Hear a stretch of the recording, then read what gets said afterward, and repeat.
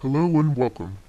Today we will be talking about the saga of Garner's champion Chinaman Rom.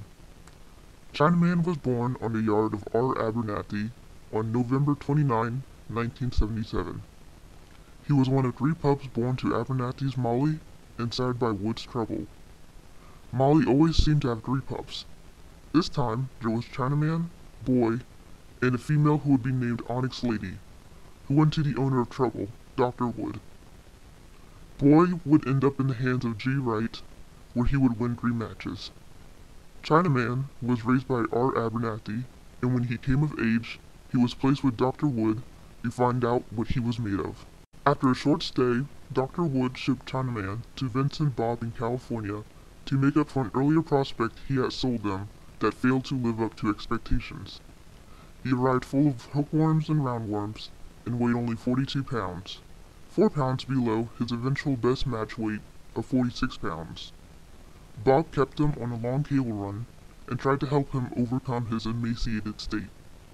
Chinaman thanked him by biting him, so Bob shipped him to Vince. It was love at first sight. Vince warmed Chinaman and scheduled a role for him. After a 3-hour drive, Chinaman was nauseated and dehydrated. He was pitted 10 pounds uphill against a powerful red dog named Champion Caesar, who proceeded to mop the floor with him. When the big dog tired, Chinaman went to the stifles and punched very hard.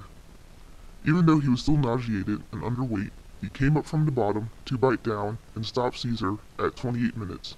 Chinaman's next role was into Doc, a highly respected wrecker. If he could hang with Doc for even 10 minutes, Chinaman would be worth a bet. Doc came out hard and slammed Chinaman into the corner and tried to trade with Chinaman. Big mistake. Chinaman hit the gut and killed the doctor in his own living room in 17 minutes. It was clear Chinaman was something special. For his first 2 matches, Chinaman was hooked into respected head dogs that some expected to weather the storm and challenge the killing, stifling gut dog. Like their predecessors, neither lasted to the half-hour mark with Chinaman.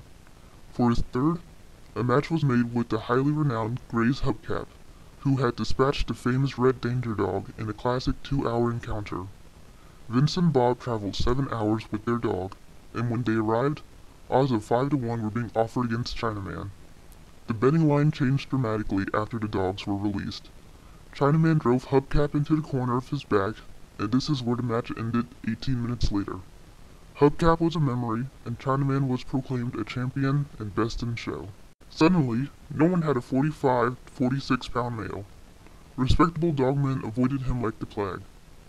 Finally, when he was 7 years old, some determined fellows bought an expert head dog from R. Jackson, just to take out the aging champion Chinaman.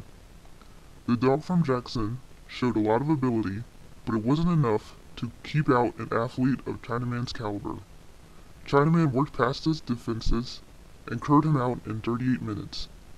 This had been Chinaman's longest match, but the outcome was the same as always.